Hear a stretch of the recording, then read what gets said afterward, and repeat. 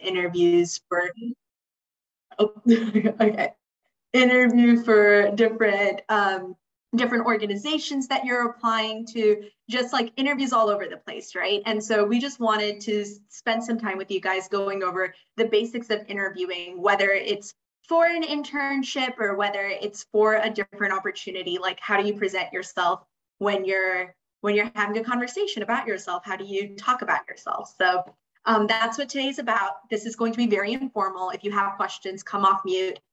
Feel free to ask them in the chat.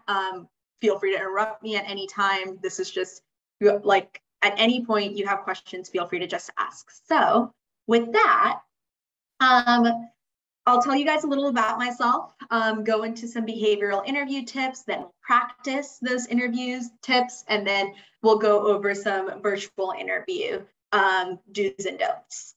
And then we'll have like dedicated time for Q&A. Great. So my name is Rangathanan. I am a manager at Accenture. I am part of our talent and organization practice. And what that means is basically when I do some consulting work for companies, it's usually around talent strategy, like how do their people work? How do their people like working at that company? Really everything that's like people centric, right? Like we're helping, a lot of the work that I do is around helping companies solve problems that they have, or essentially solution for challenges that they're facing within their own workforce. I've been with Accenture for 4 years. And before that, I graduated with a degree in chemical engineering from the University of Texas at Austin, Hook'em Horns. And I worked in Austin for 2 years, and then I moved to DC because I have a really strong interest in public sector and nonprofit work, and a lot of that work is centered here in the Metro DC area. A big part of interviewing is being able to tell a story about yourself, right? So I wanted to introduce you guys to an activity that we do at Accenture, which is a journey line activity. Really, it is an opportunity for you to reflect on the highs and lows of your life. I started with when I was born, which I consider to be a fairly positive thing. And then I went to UT, and then my first year was a little challenging, so I felt a little down about it. My first summer internship was not great. It's actually, maybe it was my second summer internship. It was the summer between my junior and senior year. I have a degree in chemical engineering. I work in people management now, so you guys probably get this idea that I wasn't that big a fan of my degree. It was really challenging. I wasn't as STEM oriented as I thought I was. And then my internship that summer was very process engineering oriented, and I was a horrible fit for it. Like, it was just a really hard time for me to like get into that kind of working environment at a processing plant. It's kind of what like defined my decision to go into consulting and like needing to be in a more people-oriented job. So from there, you know, some ups and some other downs, and I've been on a general upward trajectory for the last like couple of years. I want to say I like got into Accenture's nonprofit practice. I moved to DC. I became a program manager for a large national program centered around our internship engagement. All of these things were generally positive. But all of these experiences are experiences, if someone were to interview me, that I would use to talk about myself, to talk about my experiences, to talk about my skill sets. Every single one of these experiences are talking points, right? Why was my first summer internship difficult? It was because it was too hierarchical, right? Like, it was a challenge that I had that, you know, there were people who were working for like 40 years longer than I've lived, basically. And they've been working this entire time, and they were reporting up to me. And that just wasn't an environment that I was very comfortable in. And how did I overcome that challenge, right? Like, every single point on here is something that I can use to have a discussion with an interviewer. So something I highly encourage you guys to do before your next interview is to sit down and just take some time and map out, like, either professionally or personally, for interviews that are, in the professional nature, I would recommend like going through your professional experiences, projects that you've had at school, organizations that you've been a part of, scholarships that you've gotten, really just map them out. And then were they challenges? Were they achievements? If there were challenges, how did you overcome those challenges? And that'll help you kind of get together a storyline about what you want to say to an interviewer, right? So really, when you're doing an interview, they're looking at if you're a skill fit, if you have an interest in the work, and they're looking at if you would be a almost like good person to work with. Like, would they be happy to show up and see you at work every day, right? So these are the kinds of like points that you want to think about as you're mapping out your journey line. So any questions about any of that before I move on?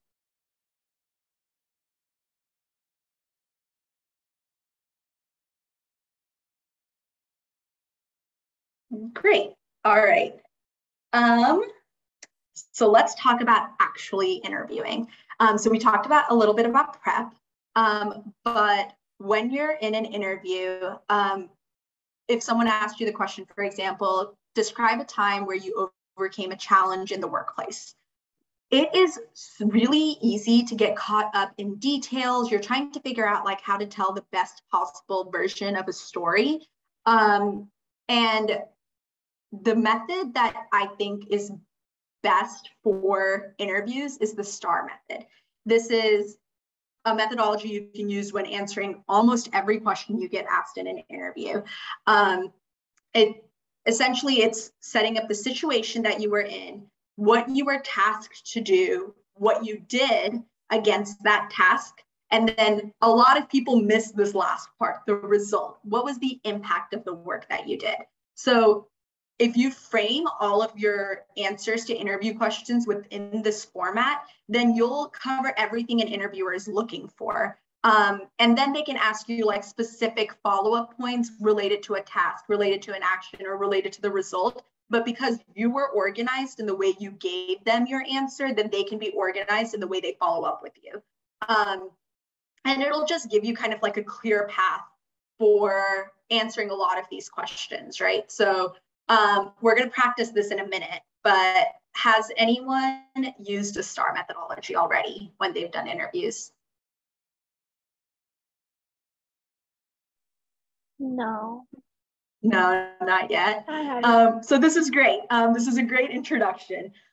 What I would actually do is take your journey line, and this is the engineer in me. I'm like pretty spreadsheet oriented. But what I did when I was in school is I had an Excel document. And it had all of these different experiences that I've had. And then I would map them by situation, task, action, result.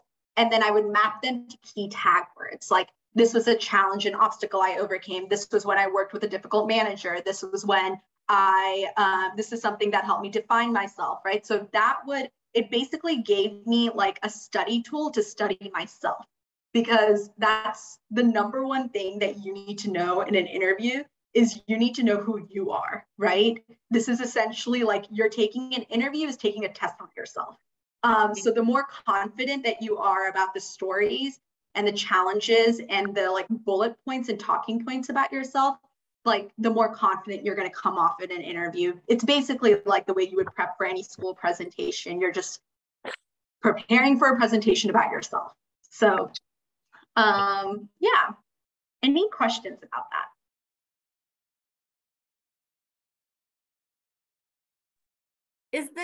I have a question. I have also not used this format before. The task, so elaborate on the purpose. You're elaborating on the purpose of that task? Yeah. Okay. So for example, okay, it could be pretty easy, right? Like my manager tasked me to go get ice cream or whatever. So like, let's say you would basically start this off with, I work at a big marketing firm. We were having a huge client meeting around dairy products that my client was developing. They wanted to do market research on different ice creams that are already available in the market. So I was tasked to go to the grocery store and create a selection of ice creams that would give them an example of what what they're competing against, right? So then what I did, sorry, this is a horrible example that I came up with right now, but it'll kind of help you guys get an idea of what's happening. So the situation was big client meeting, task was go get ice cream. Action that I did was I mapped different ice cream categories versus non-dairy options, dairy options, vegan options, gluten-free options, and then got the like ice cream that they were mapping up against, and then map them against like different options, like ice creams that have mixings in them, ice creams that have different flavors in them, and created like a varied selection to bring to my clients so they can get a good idea of what they're competing against. And the result of this was, for example, this is not a real story. The result of this was the ice cream company I consulted for came up with 14 different new flavors to give them better marketing positioning in the marketplace. Does that make sense for what an answer can look like?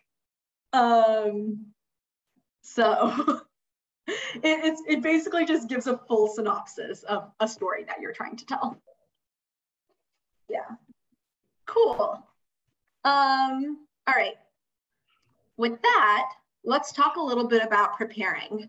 So we talked a little bit about how you're going to answer questions once you're in the interview, but let's talk a little bit about what you need to do before you show up to the interview. Understand what role you're applying for, like the ins and outs, know the job description, know the company that you're applying for. And then if you can find someone who is already in that role or in a similar role, it would be good to have a conversation with them just so that, a job description doesn't have everything in it. They'll kind of give you like the somewhat like unknown challenges that they've discovered once they've been in that role. I'll give you guys a quick example of what not to do. I was in a career expo, like a job fair, when I was a junior at UT, and I was still convinced that I wanted to become a chemical engineer. So I was involved in, I wanted to do downstream oil and gas. Don't know why. It's horrible for the environment. No, I'm kidding. I wanted to do downstream oil and gas because that's just what my degree was about. It was about once the gas was out of the ground, like processing. That's what downstream oil and gas is.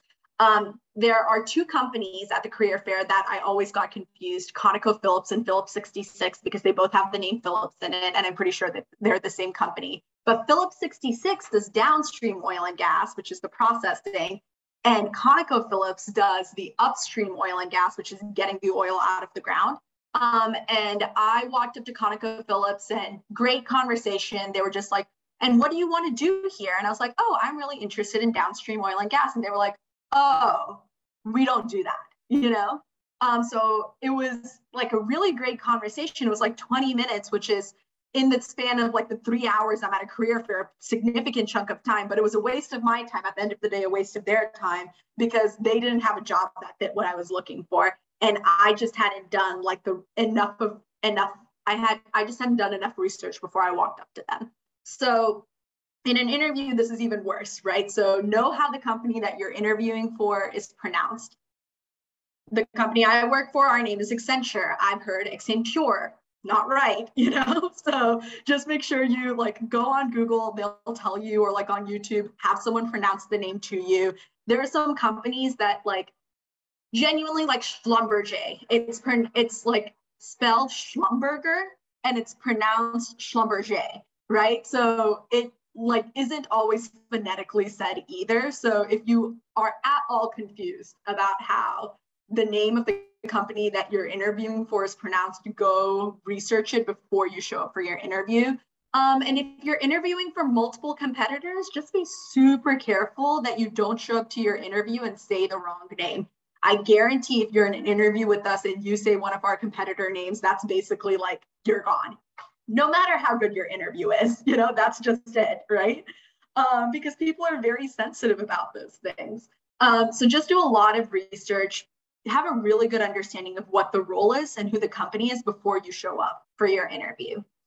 And then like try and understand, we just talked about the spreadsheet, right? what are the responsibilities for the role that you're interviewing for, and map the experiences that you've listed out on your spreadsheet or on your journey line against the responsibilities that are in the role description, so that if they were to ask you a question, if the role is like very heavily technical and it's like, tell me about a time that you developed an app end to end, right? Or like the role description says, should be able to develop an app end to end, including back end and like front end development, then you should look at your spreadsheet, see where you've had that experience. And then if they were to ask you, tell me about a time that you did did end-to-end development of an app, you would be able to bring that experience up. So, and then it'll also help if there's something in the role description that you haven't had a chance to think about,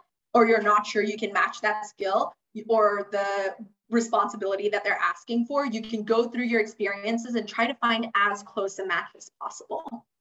And so that covers your responsibilities and your skills. So that's how you would prepare for an interview. I would say a lot of you are probably applying for very similar roles. So this feels like a lot of work, but most of the time you only have to do this maybe 1 or 2 times, unless you're applying for like 40 different role descriptions. None of them match. Some of them are technology real aligned. Some of them are finance aligned. Some of them are consulting aligned.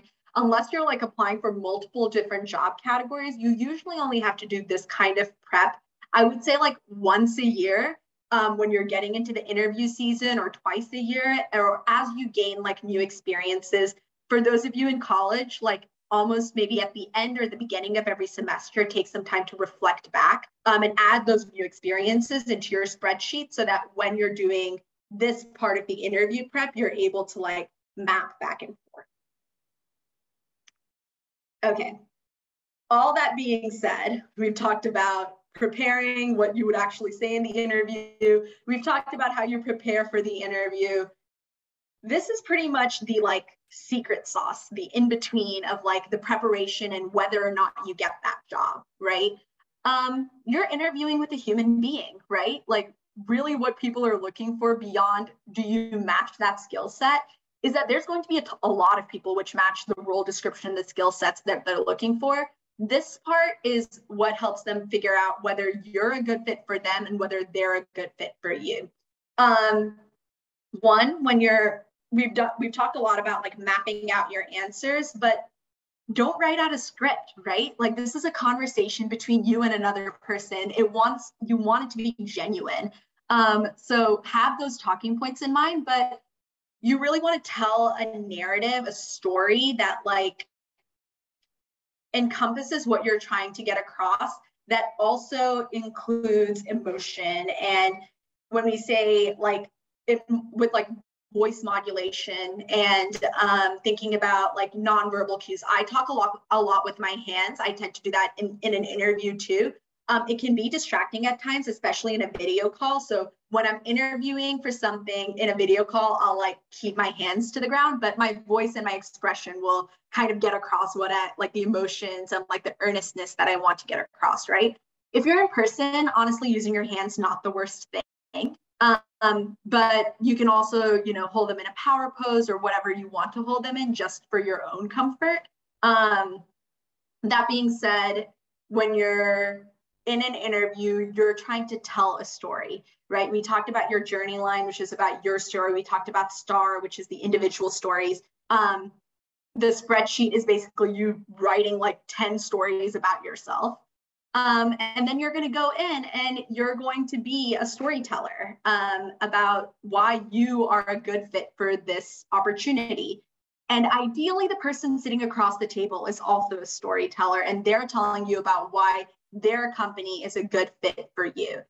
Interviews are a two-way street. I know sometimes when you're sitting on the other side of a camera or the other side of a table, it feels like there's a power dynamic where they have this opportunity that you want, but they should also want you, right? So you want to look for a company that is a good fit for you, not just like any job, right? So see how they're telling a story about themselves. Do they seem tense, right? Are they talking about office dynamics where you're like, I don't know if that's the best for me. You know, when you ask them questions like, tell me about your company's culture, if they say things like,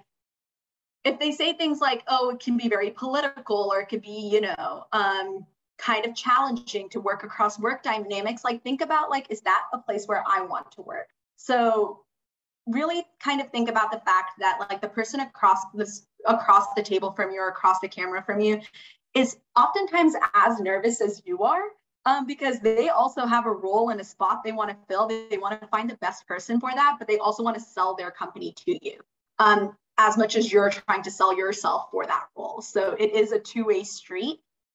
So kind of see what their story is and try to tell the best story about yourself. Okay, I've talked a lot now. I think I've been talking for like 20 minutes. So let's start with some questions if anyone has any first, and then I think we are going to break out into breakout rooms and have you guys answer some of these questions in the STAR methodology to each other, and then we'll come back and we'll have some people give examples of what they heard from other people that were good, some answers that they didn't think that, or some things that they think they could do better next time. Any questions? There are some questions in the chat. I think some people were wondering like how to ease anxiety during an interview, and yes, also what's professional dress for an interview, what kinds of questions to ask at the end. So maybe those are good starting points. Yeah, let me start with, sorry, can we go one by one, and can someone tell me what the first question is? Yeah, well, these are the expectations of what folks wanted to learn from this, but Mikhaili put in how to navigate difficult interview questions. Right. So ideally, you're prepared for the difficult interview questions before you show up now. But, and once you've done like a pretty good, like, interview of yourself or done like this Excel document or journey line, most of the questions you encounter won't be that difficult. But let's say you come across a question that has you totally flummoxed, you've never thought of it before, just take a beat, take a deep breath, like don't get flustered in that moment, because what happens when your brain goes, oh, I don't know the answer to that, is that you'll start panicking. And when you start panicking, you'll kind of like lose track of your thoughts. You'll become flustered.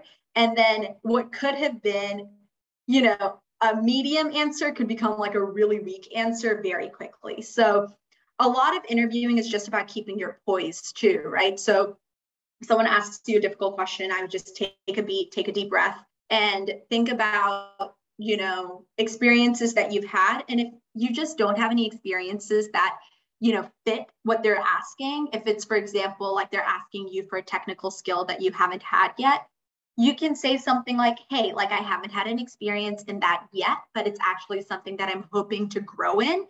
And so flip it, right? Like you're a learner, you're trying to grow. This isn't something, you guys are what, 20? You haven't experienced everything in life yet. So the interviewer isn't going to be fully taken aback if you say like, I haven't had that experience yet. You can just say, hey, like that hasn't been something I've encountered yet, but it's an area that I'm looking to grow in. If it's a challenge, if they're asking about a specific situation that you haven't been in yet. For example, I was once asked a question, I was a freshman interviewing for something, and they were like, tell me about a time where you disagreed with your supervisor and what did you do about it? And I hadn't had a job yet. So I was just like, I haven't had a time when I disagreed with a supervisor. So I kind of thought about a time where I disagreed with a teacher about a project and talked about that experience. The other thing that you could do, which I think this really depends on how well you're able to tell this story or how succinctly you're able to tell the story, is you could give them a hypothetical.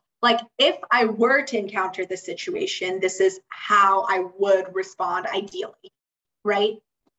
So it can give them an idea of your thought process then. Does that help? Yes, that helps. Thank you. You're welcome.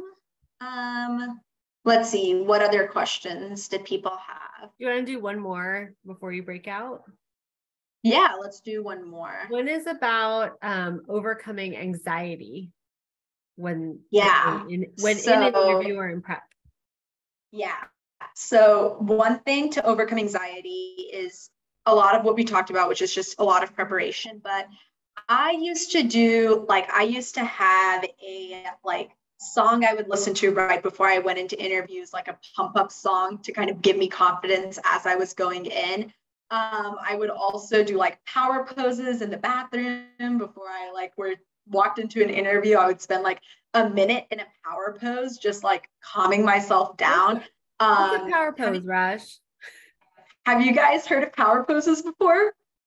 Okay, so there was this TED talk by this woman who did this research on this concept where it's basically like if you stand and you give yourself, like if you put yourself in a power pose, then your brain and your emotions will reset to give you confidence before you go give a speech or before you go into an interview. So my power pose was always like the power women power pose when you're standing like this. I'll like go and stand like this for like a minute in the restroom, just like deep breaths. I have power and I have confidence, and this company wants me more than I want them. Like I'll give myself affirmations and then I'll go into an interview. And that kind of lessened my anxiety a bit. Yeah, so you can just do you can listen to music, you can do power poses, consider doing meditation, positive affirmations. These are all some of like the soft things you can do, kind of like the body, mind, emotion preparation things you can do before you go into an interview. And they work, I promise. I know the power pose thing sounds like absolutely insane, but it works because when you're hunched over and you feel small, when you make yourself small and your body becomes small, then you feel those emotions of anxiety. So when you roll your shoulders back, and you hold your head up high and you are in that confident pose, then it'll also, I don't know, it's like a fake it till you make it mentality almost, right? So you're faking that confidence so that you can convey the confidence, and then eventually it's real, right? So that's something. And then I would say, just know that you've done your job, right? Like at some point, the result can become super overwhelming, but what you're preparing for is the journey. So the result is up to somebody else. And here's a tidbit about corporate America, right? It's just that the reason why you do or don't get a job has it doesn't always have to do with whether or not you're qualified for that job. It oftentimes is just like there's only a certain number of roles and they have to pick a certain number of candidates, and you were a great fit, but it just wasn't possible this year. So really just do whatever you can to be prepared for the interview. And then the result is up to somebody else, you did what you can, and then don't really think about the result just because that's not your decision, right? That's somebody else is making that decision. So once you've done your part, that's just all anybody can ask of you. I interviewed for Accenture twice for a summer intern position before I got the full-time position. I was rejected both times, and then I still came back for the full-time interview. The first time they interviewed 50 people across campus. They took one summer intern that year. It had nothing to do with me, right? They could only pick one person. The second interview, I happened to, it was a summer internship, and they again didn't have that many roles. And I had asked for a city that they didn't have any positions in. I really wanted to be in New York for a summer, and they were just like, that's just not possible, So a lot of these decisions are based off of things that aren't about your qualifications. Sometimes it's about location. Sometimes it's about timing. Sometimes sometimes it's just you're too young. You're a sophomore, you were excellent, but we want to give the role to a junior, right? So, and then I still came back, interviewed full-time, got the job. I've been here for 4 years now, gotten promoted 3 times in those 4 years, right? It's fine. It works out. So it's it feels really nervous right now, but if you guys prepare, I promise it's going to be okay, right? There are so many things that are happening in the world outside of your control. So that was a really long answer for that question. So why don't we do breakout rooms? And when we come back, we can take some dedicated Q&A. So. And Raj, how can we get the questions into the breakout rooms? Or can you copy paste? Can I copy paste them to you, Victoria? Yeah, or if you plop them into the chat. Yeah. They go out to everybody? Yeah, I can do that. Okay. Give me a second. Great. So you're going to be in these breakout rooms, and you may or may not have one of the economic club staff or Raj in there. So we ask that you just facilitate yourselves through the practice. And then when we come back together, we'll hear from everybody.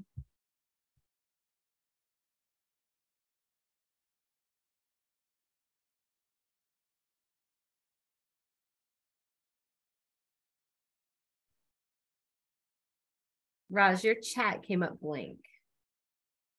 Oh, there are no questions in it? I don't know. Does anyone else see questions? I see a blank question, or I see a blank chat. Do you not see this? In the chat, no. We can see it on your screen, but it's not showing up. Interesting. Here, we can start just typing them in, but maybe Brenda, if you could drop everyone over to breakouts, then we'll get the questions into the chat. Yeah.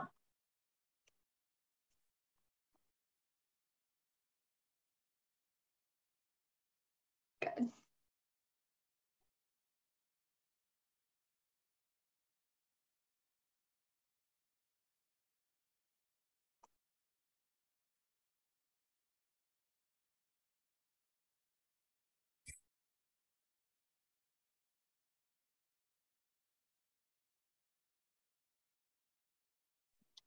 Okay, hello. Hi, can you hear me? Hello, can you hear me? Hi, Arabia. Yes. Hi, how are you doing?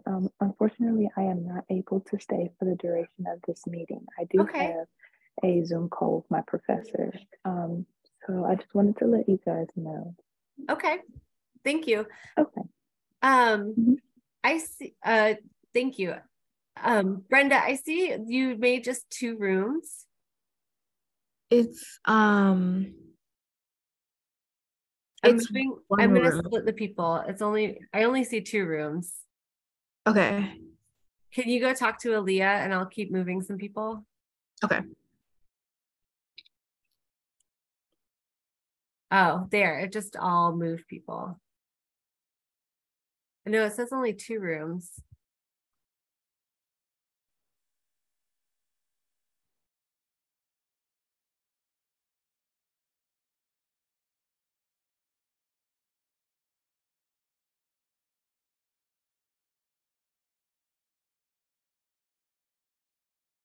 Hello, folks. You are now settled into your rooms. And hello, folks. You're now in your rooms. Please take the first question and just start working through the STAR example for the first question, and then you can move through the rest of the questions.